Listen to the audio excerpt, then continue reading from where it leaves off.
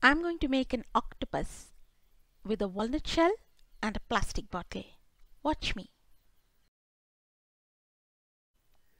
Here I have a broken walnut shell. I'll join the pieces with glue and then paint it to form the head of my octopus.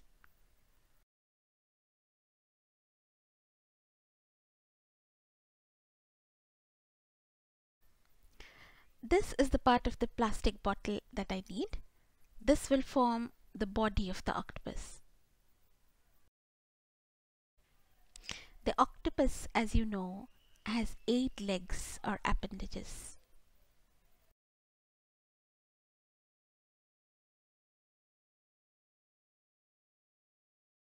When painted, it looks like this. So the next step is to attach the suckers to the underside. For the suckers, I will be using these little sequins.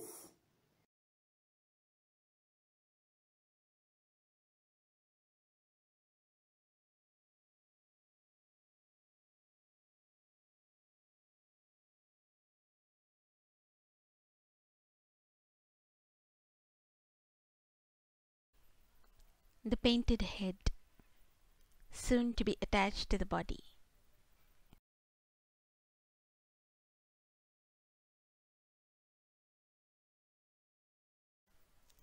And here we go.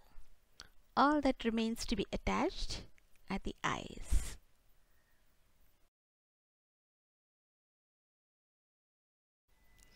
Do you like my little octopus?